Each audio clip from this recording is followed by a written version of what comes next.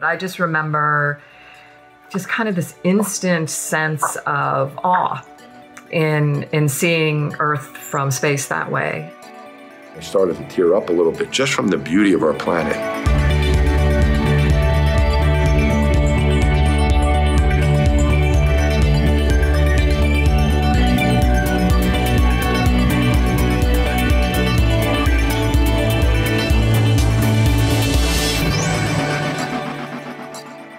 My definition of it is what happens to you, to a person, emotionally, how they perceive things or the world after being in space. I remember feeling this connection to it like I never really had, like down here in the middle of it. I tried to describe it to my son, who was 7 when I flew the first time. And the best way that I could think to do that, just the kind of the visual of it, was to say to him, imagine you're looking at the brightest light bulb you've ever seen.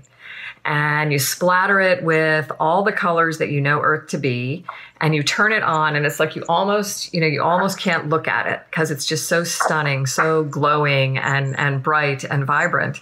And that's what looking at Earth was like. It was like this bright light bulb of earthly colors, and it always glowed. My first reaction was, this is too beautiful for people to look at. And we're not meant to see this. It's like a secret. I actually turned my head. And then I realized that that was probably not the right thing to do because I was here in space and I should continue to look at the planet. So I looked back. And then I got a bit emotional and I started to tear up a little bit just from the beauty of our planet.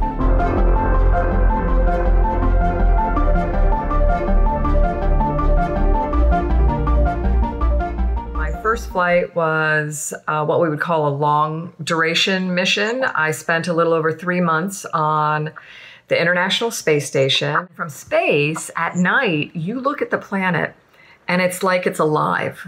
You're watching it. To watch these thunderstorms across the planet and to realize that, oh my gosh, that thunderstorm that might have started in Florida, it is trickling all the way across the Earth to Africa. I mean, it looks like neurons firing in a brain, you know? I was like, holy moly, there is not a single thing on Earth that's alive or not alive that isn't connected in some way and dependent on everything else. And that's why I think the simplicity of the idea of we live on a planet, we're all Earthlings, you know, only border that matters is that thin blue line of atmosphere is so critical for us all to understand.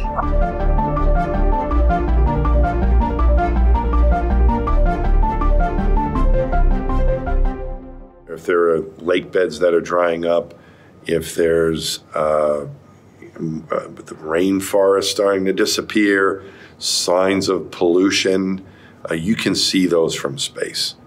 But the other thing that we've learned is that if we do a good job in trying to take care of our planet, the planet can heal itself. We can see that in observations from space.